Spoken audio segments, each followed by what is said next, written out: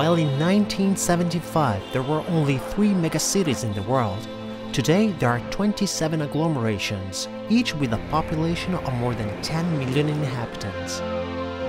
The world's urban population in the developing world will double by 2050, and most of this growth will take place in Asia and Africa.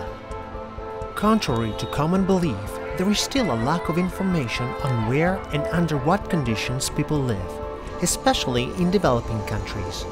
Moreover, the migration of inhabitants from the countryside to urban settlements generates a continuous modification in the shape of towns and territories, a dynamic process which is difficult to monitor. This becomes very critical when dealing with a natural disaster or crisis. An understanding of where and how people live is fundamental to knowing how they will be affected. When an earthquake or a tsunami strikes, the damage must be quickly assessed and decisions made on where to intervene first. Understanding where people live also helps in planning urban development. Satellites are powerful tools which can help identify human settlements, but up to now, translating satellite images into valuable information has been a slow, expensive, and somewhat inefficient process. This is what researchers at the Joint Research Center, JRC, have been trying to improve. The JRC is the in-house science service of the European Commission. At the JRC in Ispra, Italy, a group of researchers coming from all over Europe has created a state-of-the-art system for monitoring human settlements. The Global Human Settlement Layer, GHSL, is able to automatically analyze satellite images coming from different sensors at any scale from anywhere in the world.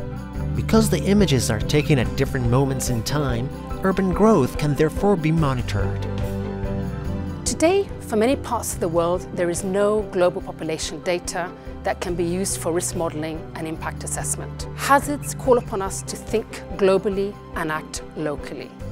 GHSL is exactly that, a global method producing detailed settlement maps. Thanks to an algorithm able to process a huge amount of data and information, it is possible to map with the same parameters heterogeneous areas and settlements around the world. This allows planners to assess planning practices between different geographical areas and put forward proposals for more equitable cities.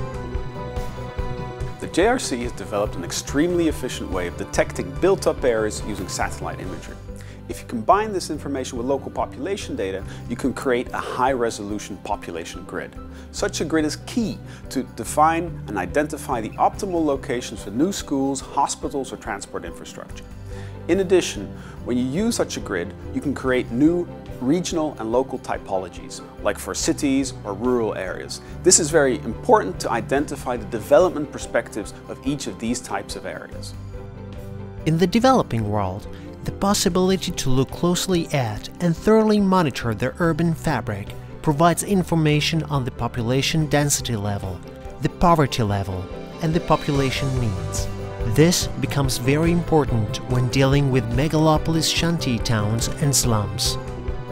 The Global Urban Observatory of UN Habitat has been monitoring the Millennium Development Goals slum target using census data available every 10 years. Since we have been using human settlement layer, we are able to update our database annually. By developing advanced tools and methods, the JRC helps enhance the European Union's capabilities to prevent and respond to humanitarian disasters and conflicts.